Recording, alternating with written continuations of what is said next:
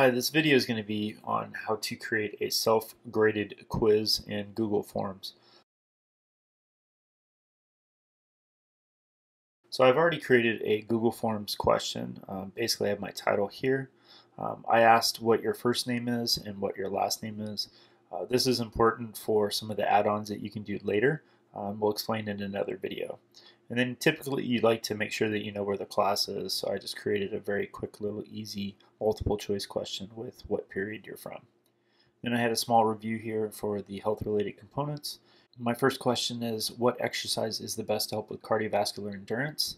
I created different options for my answer, but instead of using text, I actually put pictures in to make it a little bit easier for the students to see. When you go down, I then created an upper body strength question about what exercise is best for developing your upper body muscular strength. And I have 4 different options here, and I've reorganized them from the first question. You'll notice down here I also have required the questions, so this will force the students to actually have to answer them. They can't leave the question blank. Now that I'm all set up, if I needed to get to the responses, it'll show up here as the data comes in, and then I can go ahead and create a spreadsheet like we talked before. I can change the theme, I can get a preview, which will be important a little bit. I'm going to change the settings. If I wanted to collect the email addresses, if I'm a one-to-one school, that would be perfect. If I wanted to limit to one response so that this is a quiz and that they're not going to go in and, oh, I missed number 4, so I'm going to go ahead and change number 4 and then resubmit. And then I'm going to click on quizzes, and I'm going to make this a quiz. Then I'm going to choose to release the grade immediately after the submission. If I had to do a short answer review and to see if they earned the points, I'd want to do it later after the manual review. And then I'm going to show you what respondents can see afterwards through missed questions, correct answers, and point values. When I'm done, I'm going to hit the save button and go back. Now, this is where we get started, and I'm going to go down to the health-related components. So when I'm in the question that asks, I'm going to click on the question. You'll see that it says answer key, and I'm going to click on it. So I'm going to reread the question. What exercise is the best to help with cardiovascular endurance?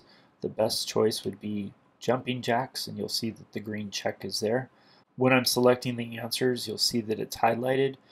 I can select more than one answer, but it's an all or nothing. So if this was worth 2 points and they got this one correct but not this one, it would give them 0 points.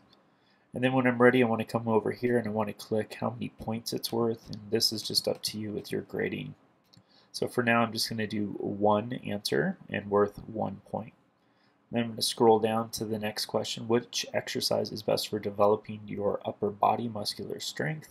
Once again, I'm going to click on the question first so that I can edit it a little bit. I click answer key, and then I'm going to look for upper body one, which would be the push-ups. And I'm going to make this worth 1 point as well.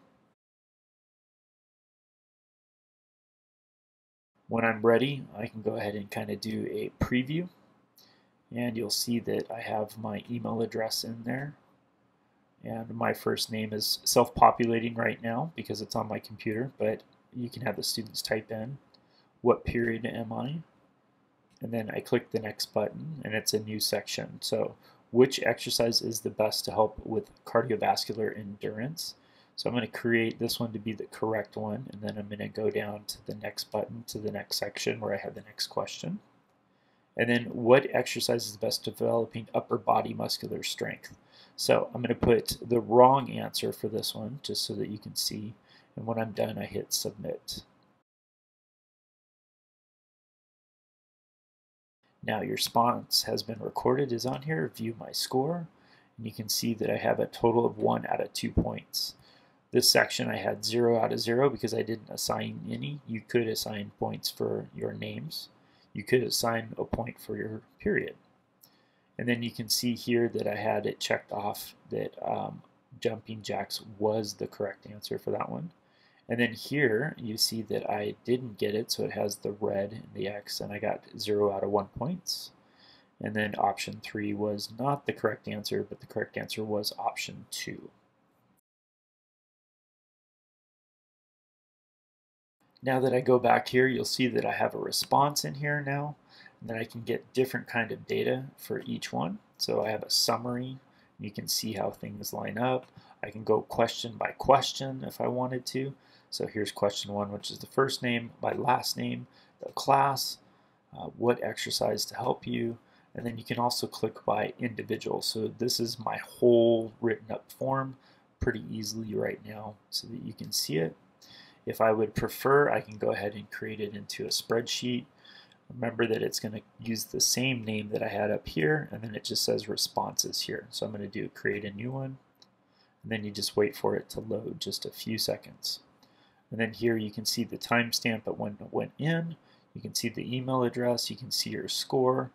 If you needed to adjust the score because you realized something went wrong, you can just go in here and type and it'll do it. And then you can see what is your period, what exercise. Now the hard part is option. It doesn't show the pictures. So if you wanted to write in the correct text and have the picture as well to help the students. I hope this helped.